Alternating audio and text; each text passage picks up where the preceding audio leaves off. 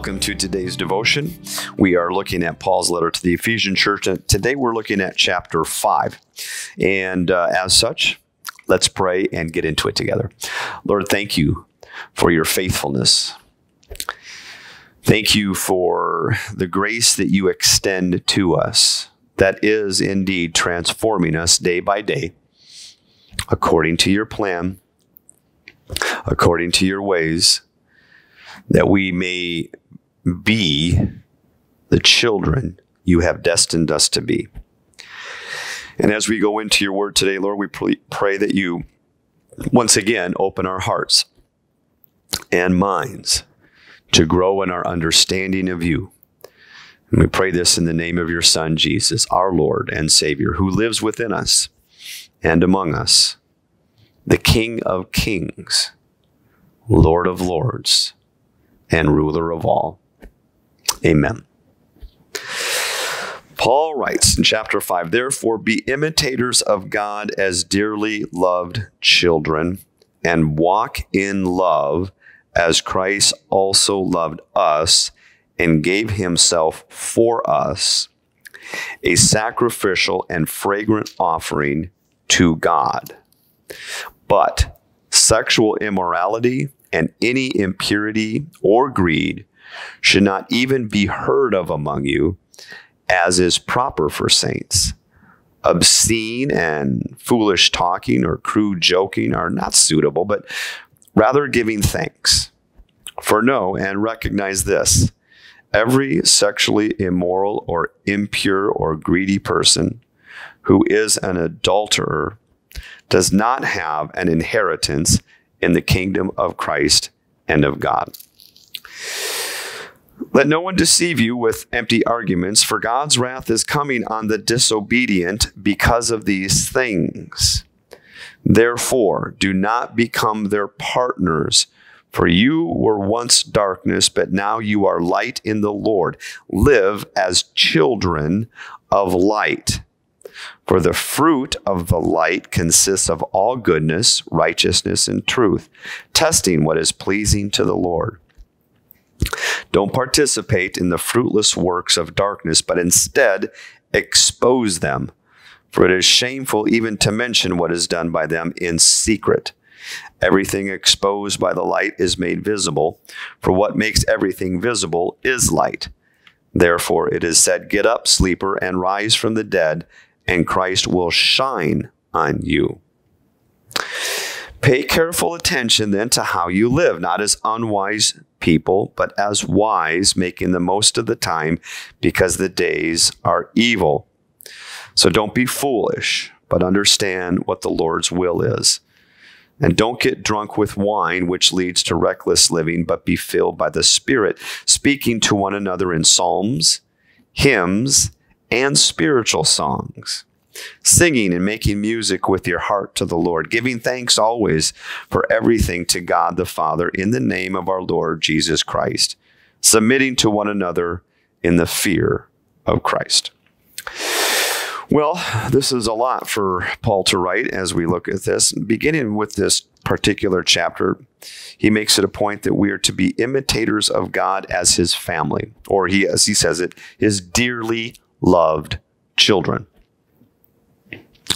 And this is very important because to understand what he means here by this, because as soon as we come into verse 3, he says, "But sexual immorality and any impurity or greed should not be even heard of among you."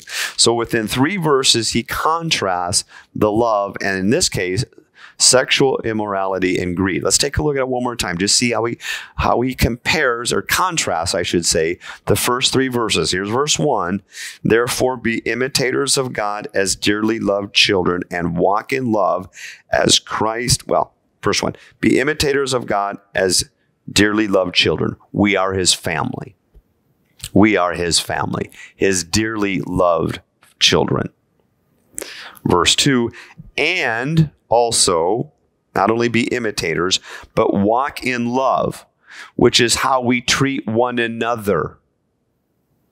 So in light of the fact that we are God's children and imitators of him, we, having that same love, are to live that out with one another. As Christ also loved us and gave himself for us. That's key. Love was sacrificial. As a sacrificial and fragrant offering to God. Sacrifice on our behalf to the glory of God.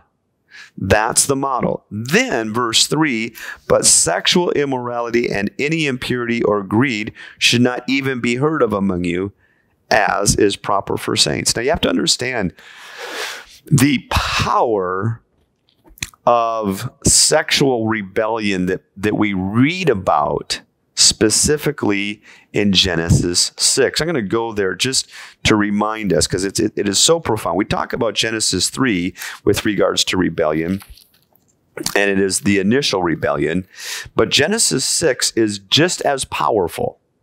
Genesis 6 says, when man began to multiply on the earth, and daughters were born to them, the sons of God, this is the spiritual rebellion, the Elohim, if you will, referred to in Job, saw that the daughters of mankind were beautiful, and they took any they chose as wives for themselves. And the Lord said, my spirit will not remain with mankind forever, because they are corrupt. Their days will be 120 years. The Nephilim were on the earth both in those days and afterwards, when the sons of God came to the daughters of mankind who bore children to them. Now, this is a huge violation of the created order. God is a God of order. God is not a God of chaos. God is a God of blessing and structure and order, always for the purpose of love. So when you read this, you read that the sexual perversion that came into the world did not come from God and didn't even originate with humanity, but came in through a violation of the natural order from the spiritual realm. And if you look at Jewish tradition, there were specific beings that taught humanity very specific skills of rebellion. One of those skills was witchcraft. The word for that is pharmasukeo. We get the word pharmacy from it. In other words, humanity was taught how to take various things in this world and create drugs. Drugs can be beneficial, to be sure, but we definitely have a drug problem and have had a drug problem for all of our history. That bondage to drugs did not come from God, but from a rebellious spirit, a rebellious purpose that taught humanity these skills.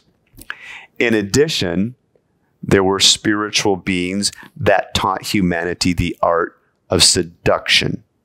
Seduction is not something that originated with human beings, nor does it come from God.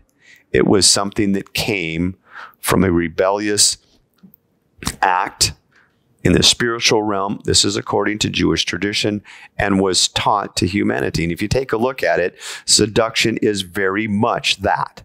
It teaches, you take any kind of seduction, men to women, whatever the case may be, there is a skill to it that was taught. And because it is so destructive, Paul constantly brings this up with regards to being pure of sexual immorality.